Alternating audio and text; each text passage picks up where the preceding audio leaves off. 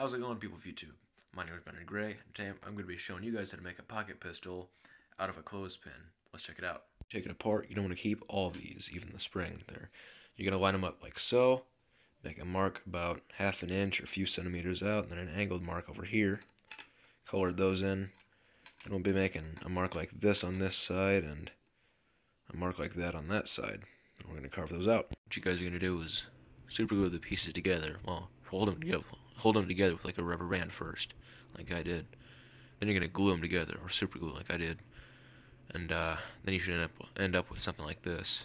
And if you did yours right, you shouldn't need to add these things here, but I messed mine up, so that's to hold the spring in place. One end of the housing, the other end of that little notch that we made earlier. Mine has the paper thing on it. It should fit in like so. Of course, it doesn't shoot, right? Yeah, it shoots. I thought I could try making some fletching for it so it could soar, but, you know, I kind of had trouble fitting in there. And then there was also, yeah, it didn't work. Is it accurate? My friend Colton made this one time, and I decided, why not try that for myself? And I made a video on it just to show you guys how to make one yourself. This project was inspired by Grant Thompson, the king of random.